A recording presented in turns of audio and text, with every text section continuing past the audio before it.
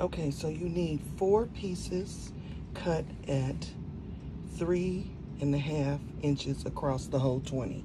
So across the whole 20, you're gonna need 4 pieces cut at 3.5, and I used a really long metal T-square and my long cutting board. This is a Scotch brand Xacto knife and with titanium blades. You don't need this one exactly, you just need something that's gonna be sharp. I use a cutting glove to protect my hand. And the way I do it is I press with one hand and I slice with the other. It's hard to do that on camera. And so there you are. Cut all 4 pieces. And then when you get those 4 pieces, you're going to cut, let's say this was one of the pieces. It isn't, it's an offcut.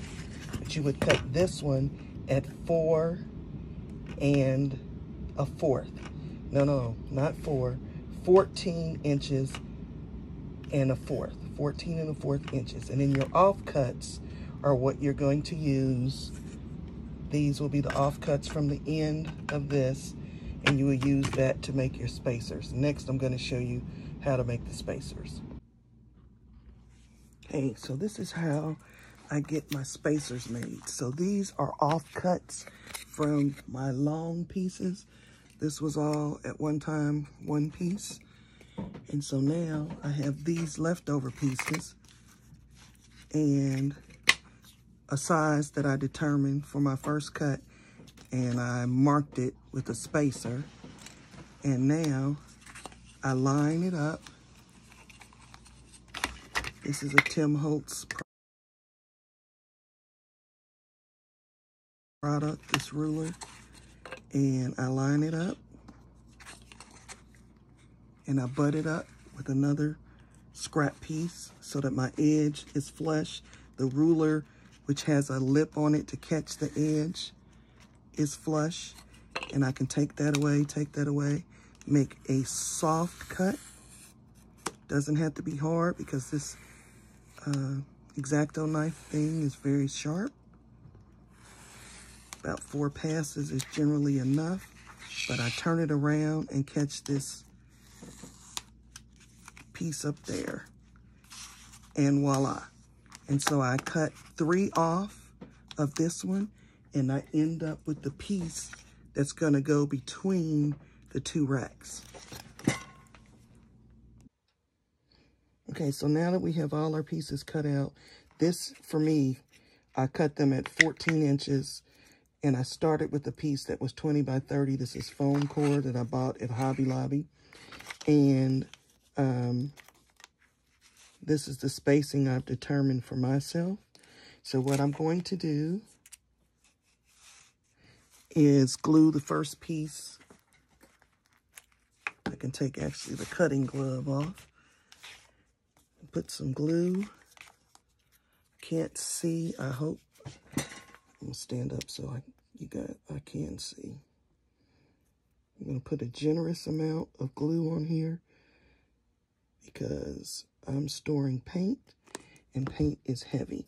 So I put the first piece down approximately in the center. I'm not anal about that. If you are, you can measure it. And I put it in place. And then I take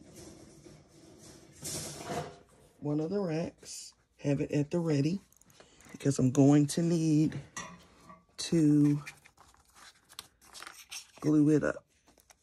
Use it to space what I'm doing. Again, a generous amount of glue, especially along the edges and in the middle.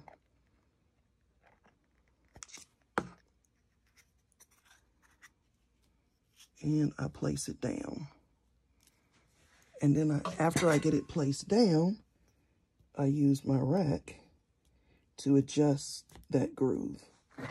And I have to hold it from both sides and give it a squeeze. And you want to kind of make sure it's vertical so that it cannot shift, and then pull it out.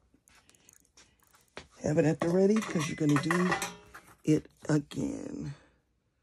Lots of glue.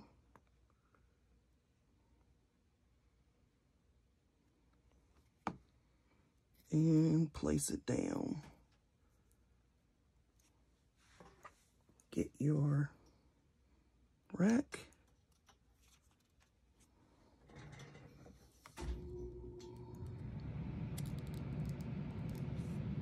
And it shifted.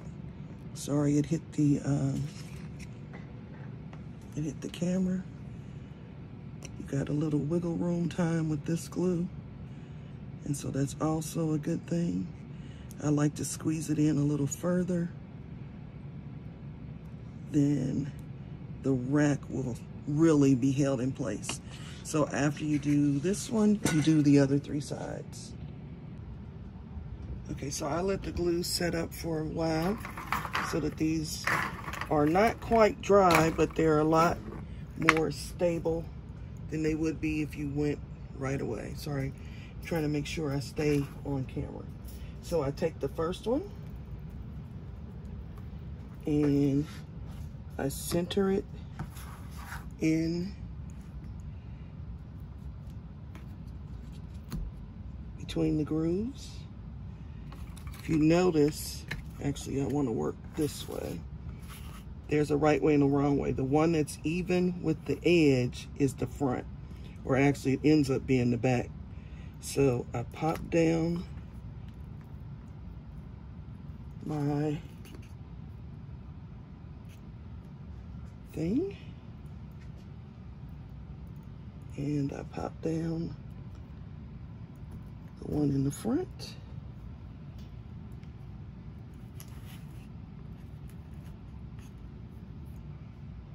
Got it. They're wobbly now, but now we're going to, this is the back, match it to the back, come to the side,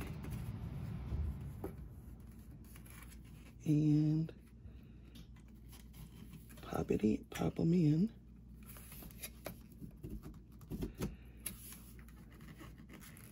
And of course this was much easier off camera. They're in, slide it down so that they meet on the end. That's kind of like my dry fit thing. For some reason, these are shorter. Oh, I know what I did wrong. I have to cut them all over. Oh my goodness. Okay, I figured out what I did wrong. The end pieces are supposed to be 14.5 long, which is okay because it still is working.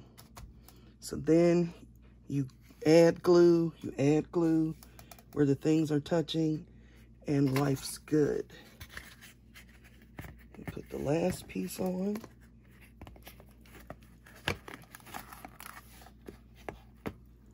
So that you can't see what I'm doing because it's the top. Slide it up. You would have glue, and there you have a box. And then what I do is I cut a piece for the back because we need to have a back. And after I get the back on, I'm going to use some duct tape to make sure everything stays together and doesn't come apart.